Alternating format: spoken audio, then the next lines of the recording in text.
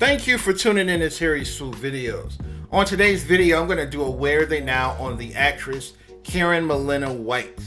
She's mostly known for playing Kanisha in the movie Lean On Me. This movie came out in 1989 and it starred Morgan Freeman. And I thought this was one of the best movies of the 80s. And I thought her performance in this movie was amazing. She plays this young teenage girl. But at the time of this movie, when it came out in 1989, she was actually 24 years old.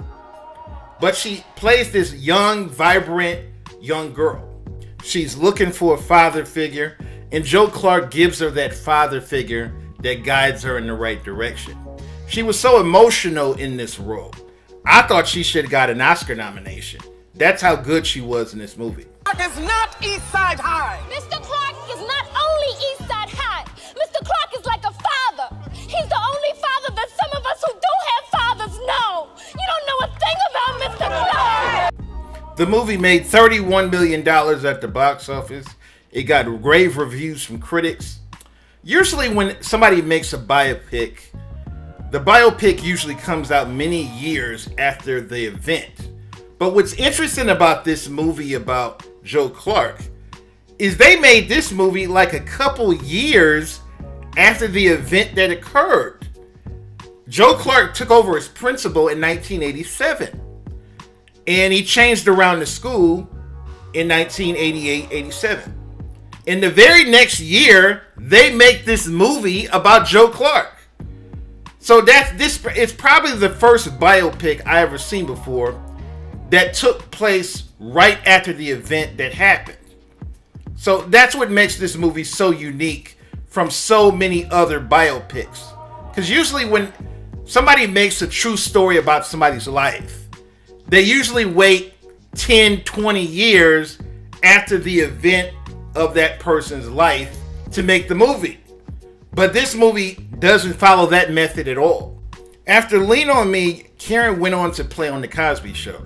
She was on the last 2 seasons of The Cosby Show from 1991 to 1992. As most of you may know, The Cosby Show was on the air for 8 years from 1984 to 1992. And then they started bringing on new cast members towards the end of the show. And she was on the last 2 seasons of The Cosby Show.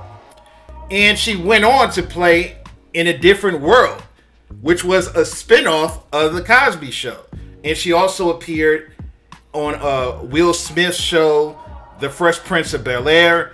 She played in numerous black sitcoms throughout the 1990s. While appearing on the TV show Malcolm in the Middle, she started a serious relationship with Malcolm Jamal Warner, the star of the show. And they were together for about several years. They were engaged to be married, but they eventually ended up breaking up. And to this day, she never has been married and she doesn't have any kids. As beautiful as she is, she's never been married and she doesn't have any kids. Today, she's 55 years old. And as you can see, she looks lovely. She's still acting. She appeared in a few episodes of the show Snowfall. And I'm just glad to see that she's still working and acting and doing what she does best. A lot of people have different opinions about this topic. Leave a comment, rate, and subscribe.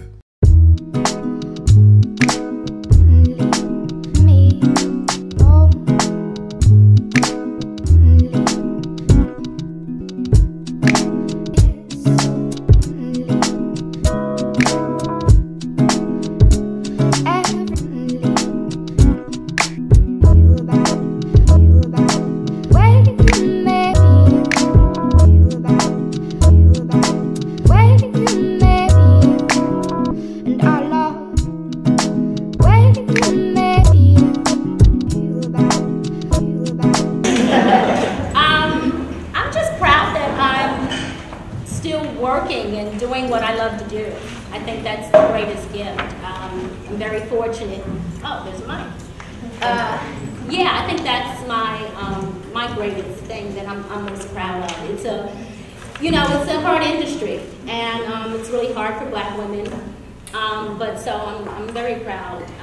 Everything I've done, I mean, I've been on some wonderful historical landmark television series with Cosby and Different World, and I remember for Malcolm and Eddie, I didn't even have to audition,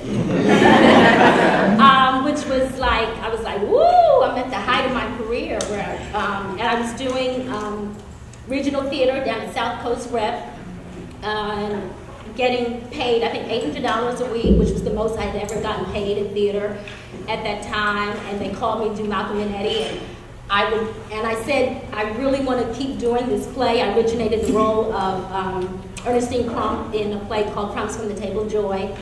And I said, I really want to keep doing this play. And they said they'd work around my schedule. I was like, really? So, that's what I said, really?